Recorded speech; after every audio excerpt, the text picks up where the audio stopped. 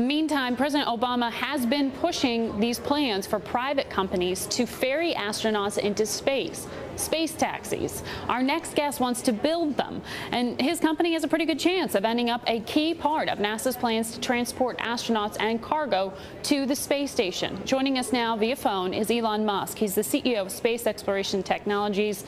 You may know it as SpaceX. He's with us from Cape Canaveral, Florida. Good morning to you, Elon. Thanks so much for joining us. Tell me what this new plan does for your business.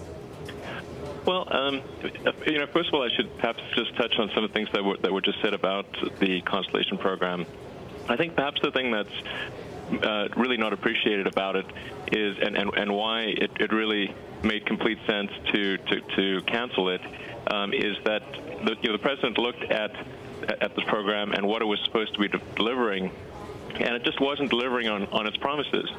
And there was a commission done last year, the Augustine Commission, which looked at this and just pointed out the obvious, which is it was going to cost another $50 billion to get done.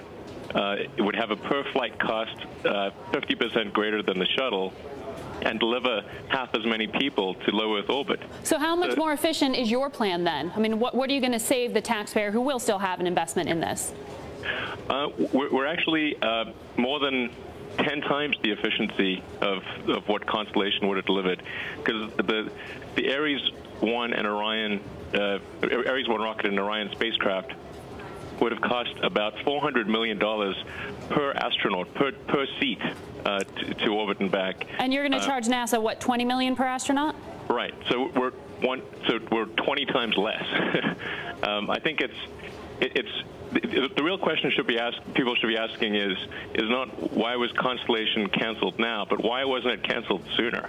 But when you look at your business, it's a really interesting venture here, but it is relatively untested. I mean, we heard from NASA's chief himself, who said he might be more comfortable working with a Boeing, with a Northrop Grumman.